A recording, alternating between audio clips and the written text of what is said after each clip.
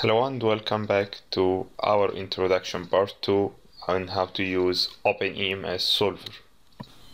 In this part, I'll present how to construct the structure, initialize the meshing process, and finally how to define the boundary condition for a general structure.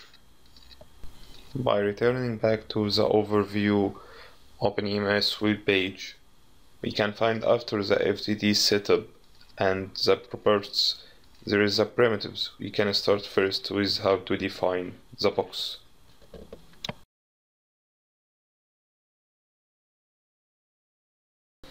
Starting with how to define the box primitive. So the command in MATLAB will be csx add box csx property name and the number. This number represents what's called the priority if we have many primitives sharing this common area, and there is a start and stop points and the variable arguments. So start and stop points representing the start and stop x and y and z coordinates if you are speaking about the rectangular. So if you have example like here, csx add box csx metal 1, so the property name metal 1, and the priority is 1, so it's lowest priority, and there is 2 points in x and y z coordinates representing the starting and stop point for this structure.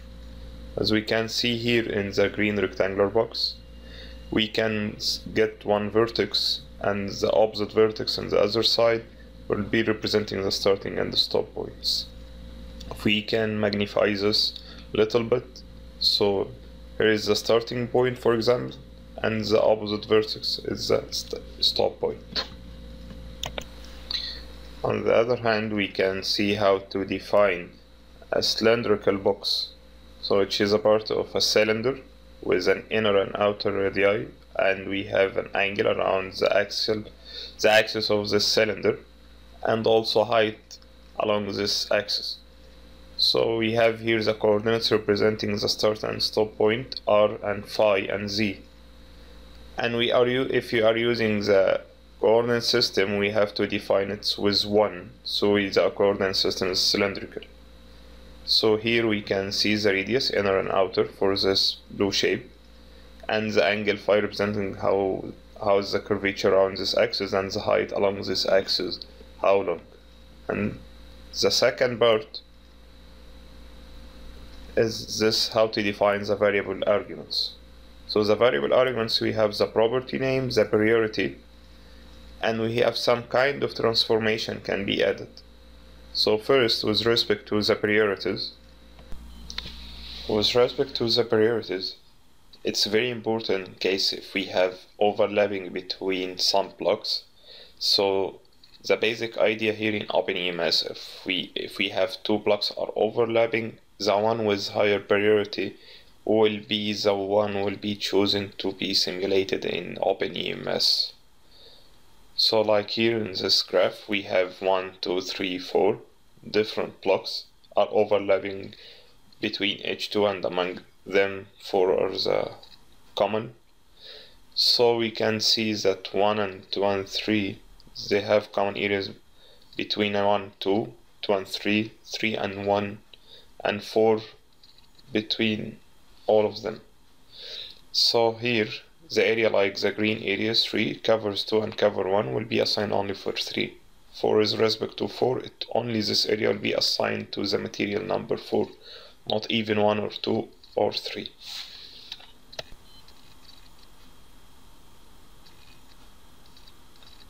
So again, there is some exceptions.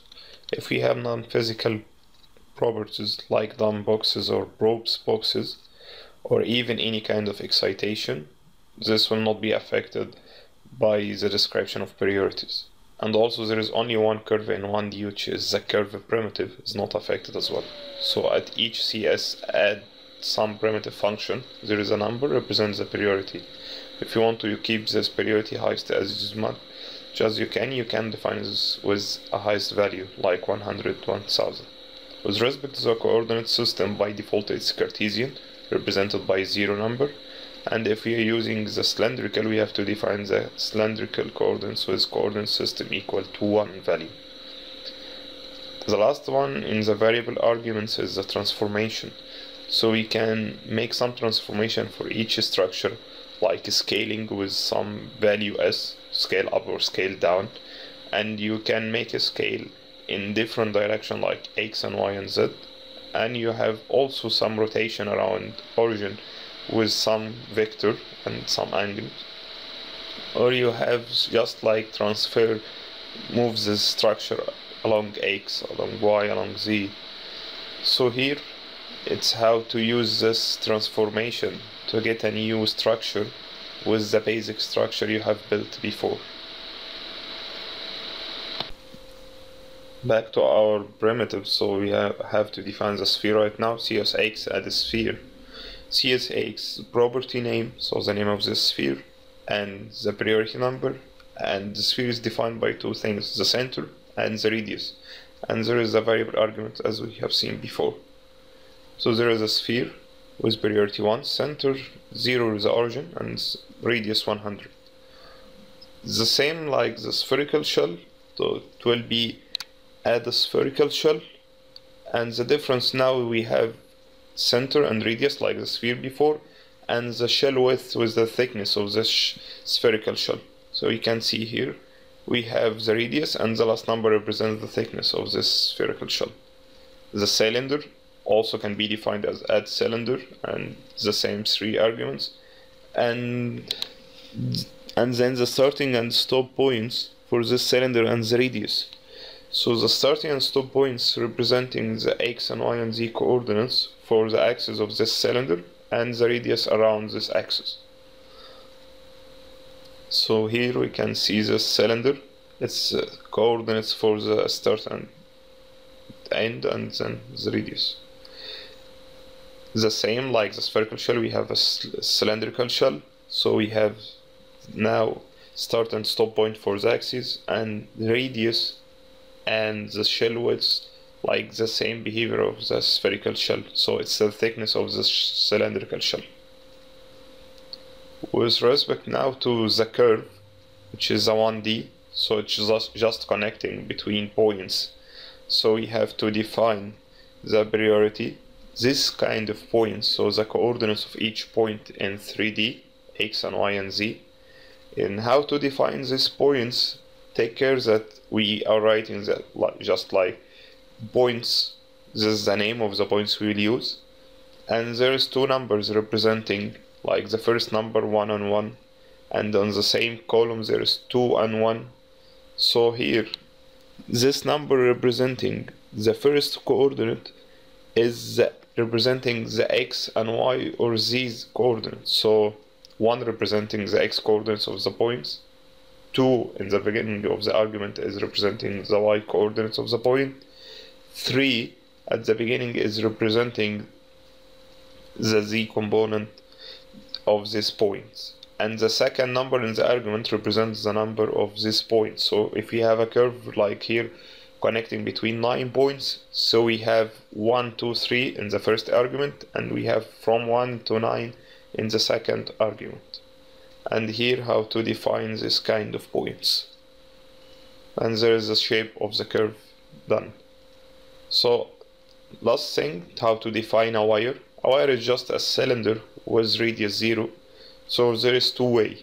There is one way like here as you see right now, and I would recommend if you would like to define a wire, just use the same function of the cylinder and put the radius of this cylinder to equal to 0, so you have only starting and stop points.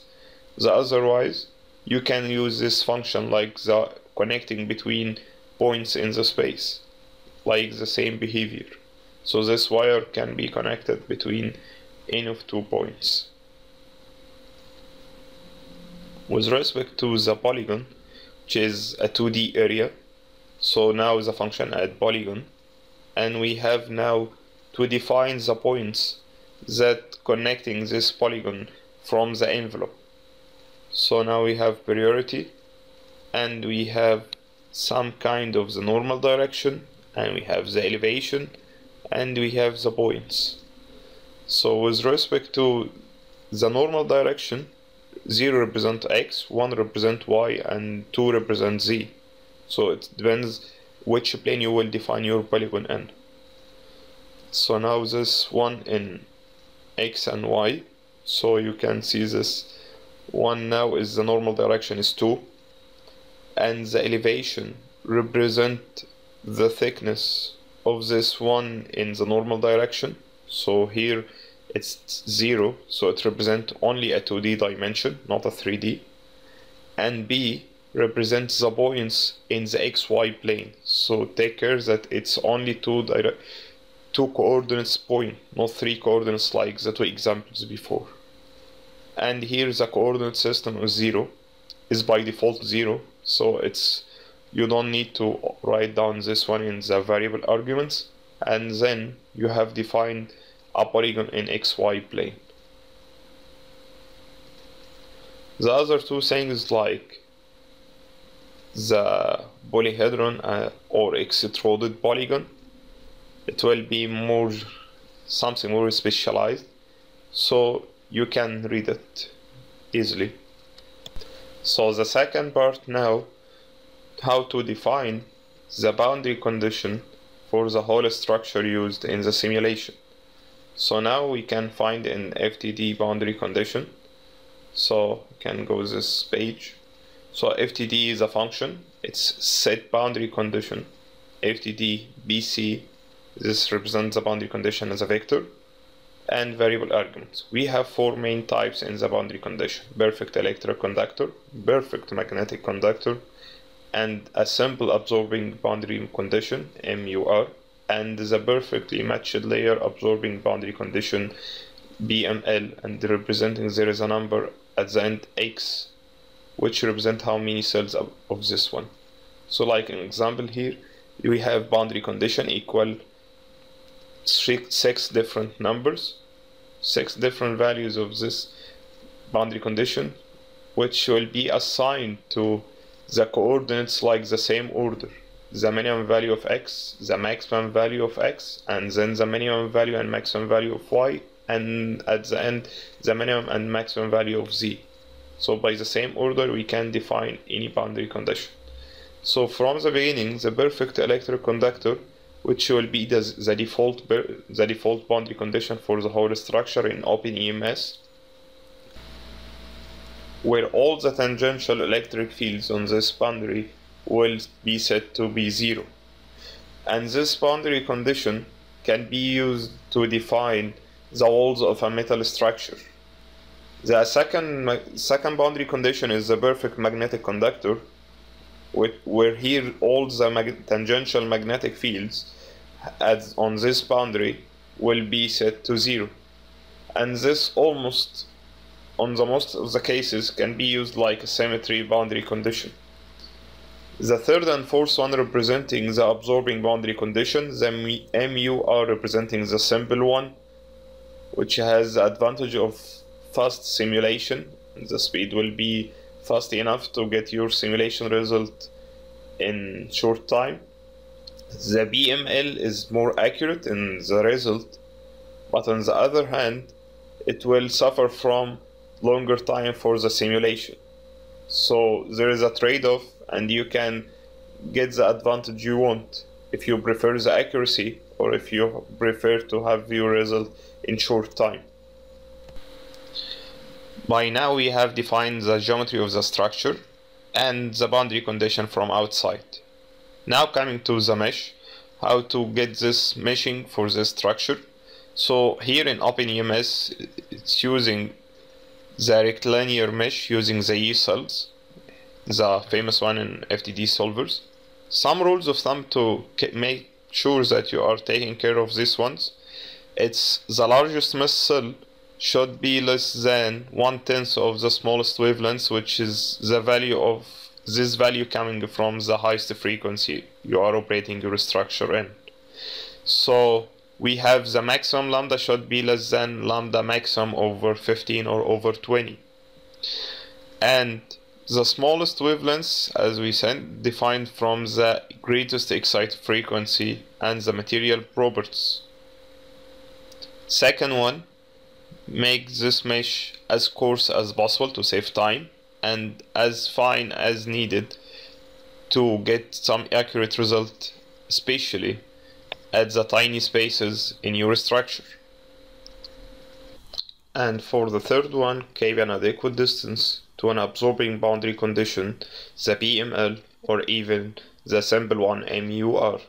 Just keep at least quarter wavelengths to this boundary conditions.